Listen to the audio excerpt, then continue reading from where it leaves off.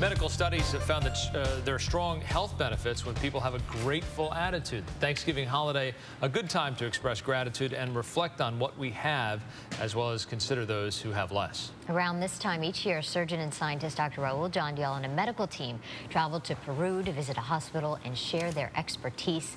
Dr. Jandial this time had a very special traveling companion, his 12-year-old son, Zane. Good morning, Doctor. Hi, guys. How are you? Good. Gosh, that must have been quite the experience to bring your son. Yeah, he's 12, but the environment is what's unique. We went to Peru, and they have a nice part of the town, skyscrapers, nice areas. Yeah. And the local surgeons that I work with there, they live in 30 minutes out of town, and in really mud huts, children 2 or 3 years old walking themselves to school.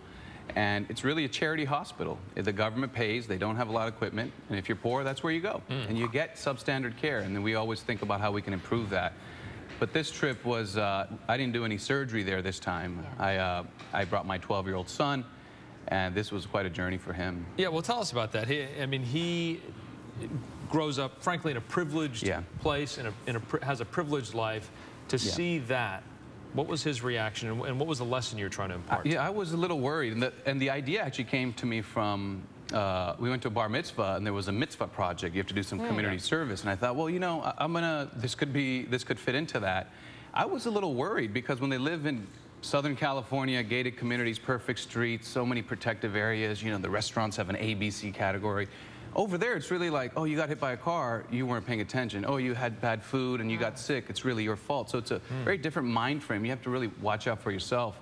And the hospital's an intense environment, the sights, the sounds, and to see other children his age lying in a bed with, with rusty rails. I was a little bit worried about that. So when he first walked in, he needed a little bit of encouragement. I could feel there was a wall there. He didn't speak the language, and then after a while, you know, he started saying gracias and hello, and he started interacting with them.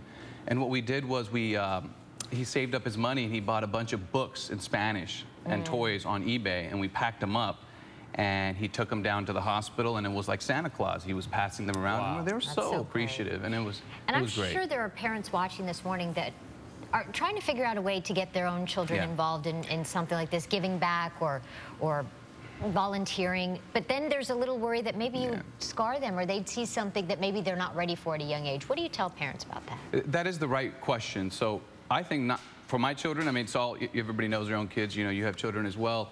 9, 10, it's almost too much for them to see. 11, 12, I started we started noticing he was paying attention to our conversations rather than the kids, and he was wondering and curious about the world and adults. And I think 13, 14, he might have been too distracted with his phone and his friends back home. So I think 12, 13 is a nice age, and I believe it's okay to raise them in a sheltered environment when they're young. I want them to be safe, but then there needs to be a structure where they see the rest of the world. I mean, when you see a 4-year-old kid walking to school who's barefoot, and he looks over, I could just see right away, we didn't have to communicate. He recognized all the stuff in our house, filling up our garage and closets. He got the sense that we live in a world of excess, and they have so little, and where's my place in that? Yeah. And I think it's great to raise our kids with this idea early on.